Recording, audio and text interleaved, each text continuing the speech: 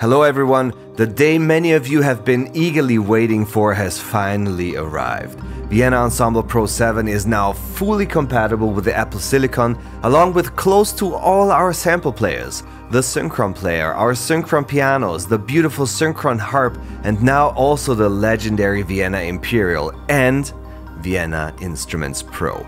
Yes, we're thrilled to announce that we've found a way to make that work seamlessly too. This process took a little longer than we all hoped for, so thank you for your patience.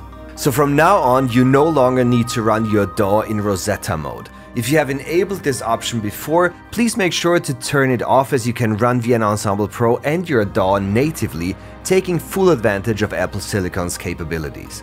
For those of you using an M1 or M2 machine, you will find both a native Silicon and Rosetta version of Vienna Ensemble Pro under Applications, both standalone and server.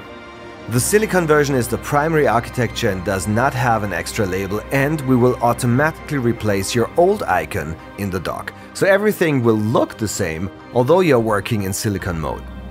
The Rosetta version serves as a convenient option if you still use some plugins that have yet to be converted to Apple Silicon. Goes without saying, you can run both servers side by side. Here are a few important points to keep in mind. Your Vienna Ensemble Pro server can only connect automatically to your DAW if both are running in the same mode, either native Silicon or Rosetta mode. If you run your DAW natively and the Vienna Ensemble Pro server in Rosetta mode, you will need to connect that Rosetta server manually. The same applies in reverse. However, once you save your song with such a connection, it will automatically reconnect the next time. Logic Pro is unique in this regard because it has always allowed the use of non-Silicon ready plugins without requiring Rosetta mode. So if you're working with Logic, you won't encounter any issues. You're good to go.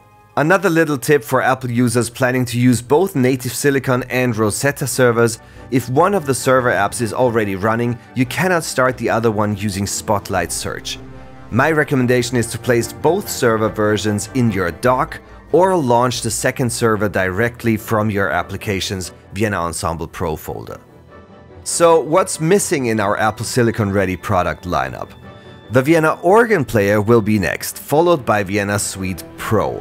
As things stand now, Vienna Suite will not be available in the Silicon version. However, you can always use these plugins with Vienna Ensemble or Vienna Ensemble Pro in Rosetta mode. Still with me? Then I won't keep you any longer. Head to your Vienna Assistant and give your new Apple Silicon ready software versions a whirl.